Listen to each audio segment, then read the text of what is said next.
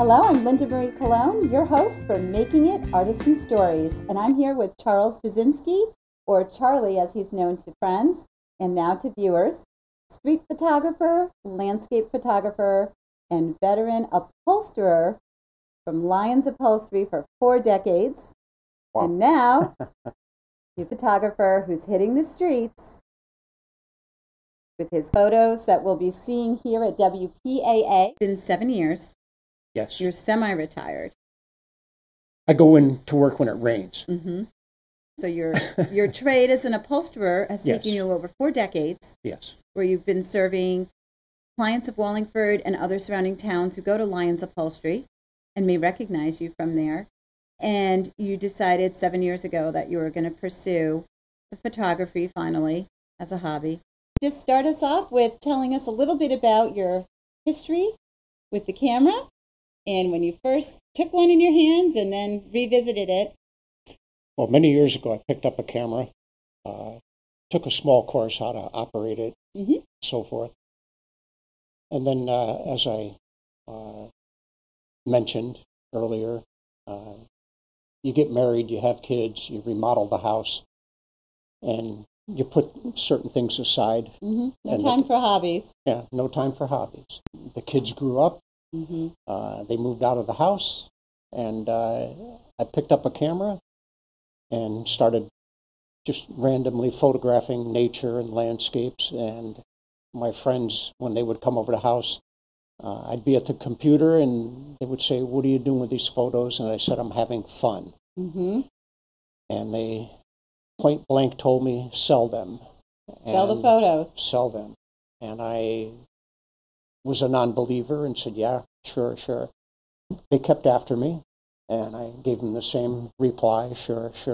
And one day I said, "My friends are a lot smarter than I am." And I bought a tent. I had cards printed up. I started looking for fairs. I paid my entrance fees and was shocked when people were buying my photos.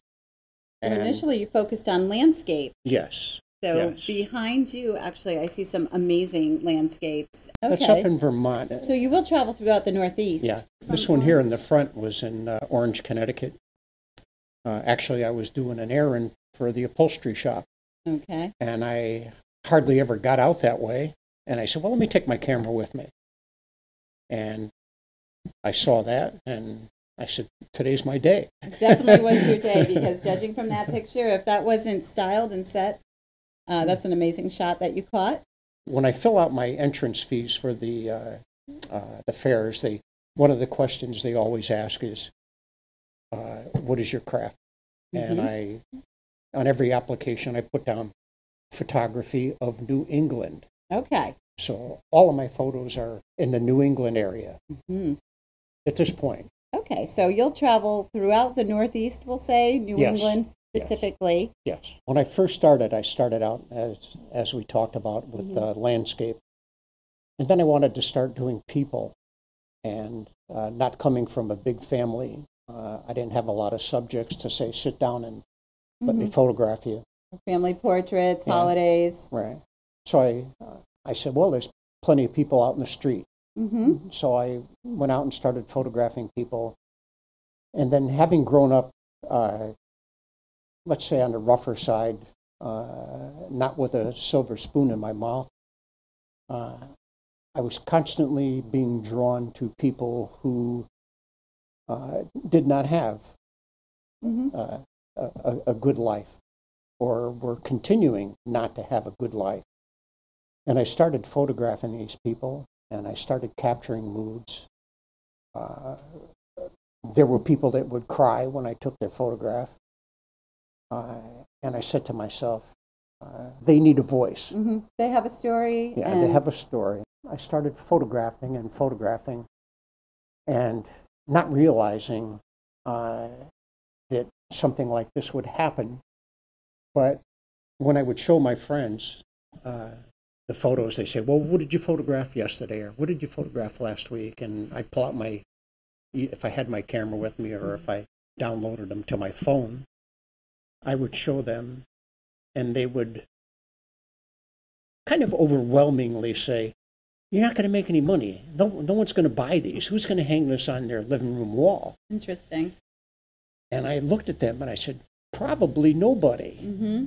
I said, "But I see beauty in this.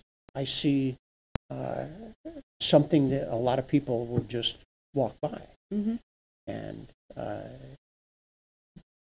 And I just kept doing it, and here we are.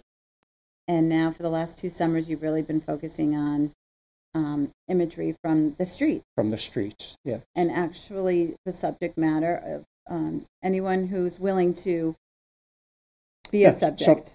Some people get mad at me. And refuse. Oh, yeah. There's rejection. Okay. I don't want to say I'm immune Mm-hmm. to rejection, but I have thick skin. So you'll offer, take a picture, and if they refuse, you move on. And Yeah. Are most people receptive? On a particular day, it could be more receptive, Mm-hmm. and then on other days, it could be less receptive. Mm-hmm. And So I take whatever is in front of me. How do you choose your site? So you drive through Connecticut, or you drive up throughout New England? Yes. And how do you know where to stop? I mean, obviously here we talked about this great picture in Orange, Connecticut, and you just, Well, when I first started, I had an advantage. I had a motorcycle, and I was easily distracted. Mm-hmm. And that worked out great because I could, if I saw something, I could easily pull over and not obstruct anything. Mm-hmm. Literally, when I first started, I would head out in a direction, let's say up north. I didn't care where I was going. I would say to my wife, I'll be back in a couple days. And I would just, what's down this road? What's down that road? Mm-hmm. What's down this road? And at the end of a few days, I would press go home on my Garmin. Mm-hmm. And Really I just kept doing that. adventurous. Yes, yeah. And obviously the fruits of your adventures we're seeing. I read a quote from someone, another photographer, Mm-hmm. and they said, "I don't take photos, they capture me." And that sums up my whole feeling, Mm-hmm. that every time I see something like this, it captures me. And that's how you know that that's the photo to take. Yeah. I was wondering how you choose your subjects and your landscapes, and it just, whatever pulls you in. Yes. Tell us a little bit about the collage here. Definitely caught my eye. And now you have an exhibit. It's not so much about me having an exhibit. Mm-hmm. It's more, to me, it's more about the people. They, like I said, they have a voice. They have a lifestyle that they, for many of them, they'll probably never get out of. Mm-hmm. It's not like someone's going to come by. How many employers are going to come by these people and offer them a job? Mm-hmm. And I would see this, and I would see the despair, and I would see, their lifestyle, and it touched me. Mm-hmm. And here we are about to embark on an exhibit showing this to and help Masters Mana.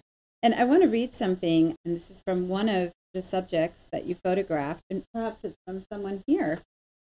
As one of the people in the photo said, "Every day I am invisible, every day people pass me by, but your picture of me seen on social media is called beautiful.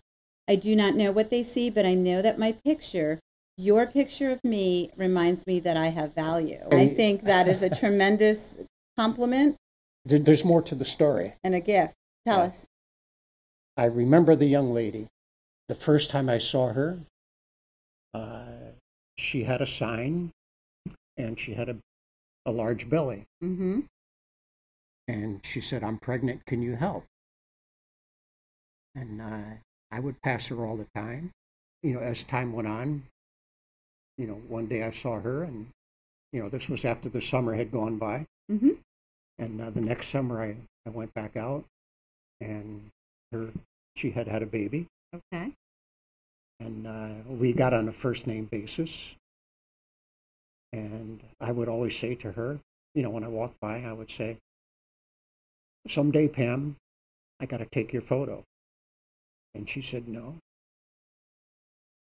And if I happened to be in town again, I'd say, someday, Pam. She goes, no. So initially she was not receptive. So one time when I went by, she said, I've been thinking. And I said, I'll tell you what, I'll come back tomorrow. Now, this is a street person. And I said, I'll come back tomorrow. And I said, you look pretty. And I went back tomorrow, and I see her kind of cleaned up with earrings on. Oh, wow. She was ready for her photo shoot. Oh, wow. And I said, Pam? And she goes, yeah. Today's the day. Today's the day. Oh, that's amazing. Yeah. It's been a remarkable journey to be able to touch someone's life. And I think bringing them to others through social media and Facebook and Instagram, you have people liking and sharing these photos and then turning it into an exhibit that you're excited for.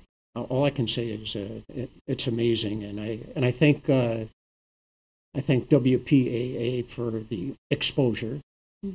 I thank them for their vision of reaching out to what I see. They see the same thing that I see. And then bringing it to others. Yeah. So now we can come and see the work, being able to help Masters Mana.